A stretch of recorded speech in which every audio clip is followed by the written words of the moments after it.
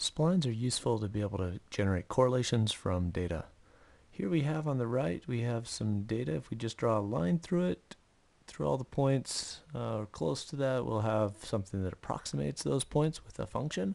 And so we want to generate something over that entire region that has continuous first and second derivatives. We could do something like just linear approximations between them, but then you have points that don't work well with gradient-based solvers. So I'm going to generate a cubic spline so that we'll be able to use that function in a search algorithm within perhaps a larger model. So let's go ahead and first of all just take our data here, and we'll go ahead and plot xm and ym, and we'll just make those blue circles and plot that here. If you don't forget to add in some of these, import some of these packages that are listed right here for NumPy and Matplotlib. Okay, the next thing we'll do is generate a cubic spline, and then we'll also seek to find the maximum or minimum value of that cubic spline.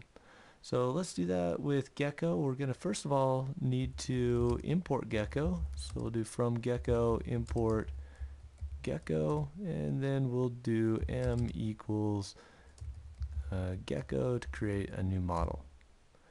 The next thing that we need to do is set up some variables. We want to just be able to display the cubic spline, see how it looks. And so I'm going to create a new parameter. Okay, I'm going to name this m.x so I don't have confuse the namespace. I'll be generating another cubic spline later. So I'll take that and make it a parameter. And then I'm going to set the value equal to linearly spaced values between -1 and 6. And so I have a range of values that I want to be able to plug into that. And then here is my result. And then I'll generate my cubic spline with m.x and m.y, and then I'll put in the data, xm and ym. Okay, so the very first two are the variables that you want, and then these two are going to be your data. Next we'll solve it, and I'll set display equals false just so we don't see the solver output. The other thing that we need to do is just set one option and set iMode equal to 2. By default it's equal to 3, which is steady state optimization, but that one allows us to do multiple data points with one solve. Okay, and then what we'll do is just add that to the plots. So let me go ahead and label this. These are the label is data, and then we'll create another one that is going to be equal to m.x and m.y, and we'll make that a red dashed line and set the label equal to a red label is equal to cubic spline. Okay, let's generate that. Let's see what it looks like once it finishes solving here.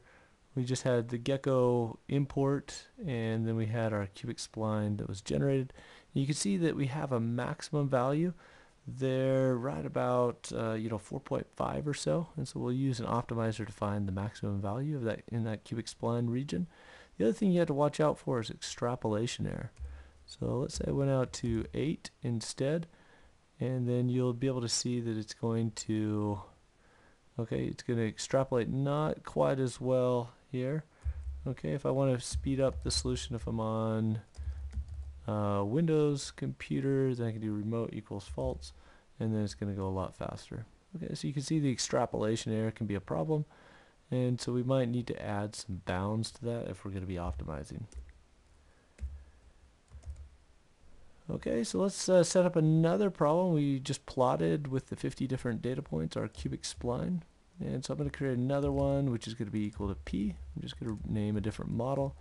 And then p.x is going to be m.param. And I'll just give it a single value. I'll give it a guess value of 1. You could even leave that off if you wanted to. and this one, actually I'm going to make that a variable instead of a parameter so it's calculated. I'll just leave off the value for that one, and I need to change these to p dot. Okay, I'll do p dot c spline, and this one is going to be p dot x and p dot y. Those are the 2 points I have where I want to be able to calculate the cubic spline, and then I have my data points. Okay, and then this one's going to be p dot solve, and I'll do display equals false. Okay, now as I mentioned before, we need to do some lower bounds and upper bounds. I'll just set that equal to the lower limit, 0, and the upper bound equal to 5. So that's the limit of where my data is valid. So I'll just set some lower and upper bounds for that. Okay, now we're going to go ahead and optimize, but we need an objective function. We need to tell it, where, what we want to maximize or minimize. So let's go ahead and minimize, first of all, p dot y. So we'll find the minimum of that, and then we'll plot this one. So we'll just add a new point to the plot, p dot x and p dot y, and we'll make that a black circle, and we'll call that minimum.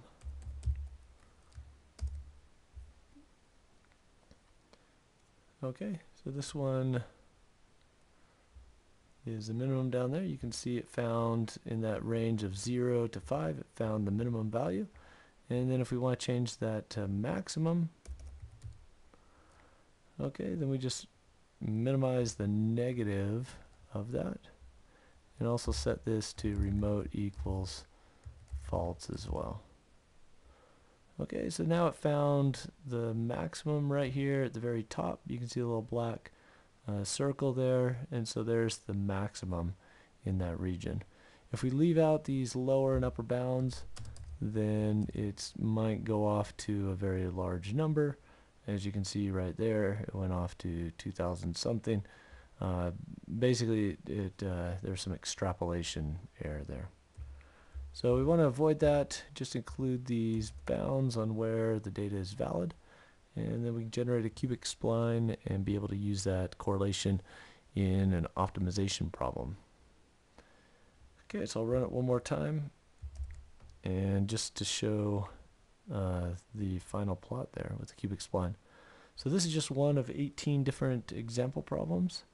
If you'd like to see more of them, there's also documentation as well. Here's the 18. We just did number 4 in this video list, and you can see the solutions as well from this link. Here's the solutions to all of the problems that we're going to be going through. You can also get to it. Okay, so here are all the solutions here, and you can also get to it. Just search for APMonitor GEKKO, and I put it here on this page right here. Okay, with all the source code, and so this is number 4, and so you can see the source code for that right here.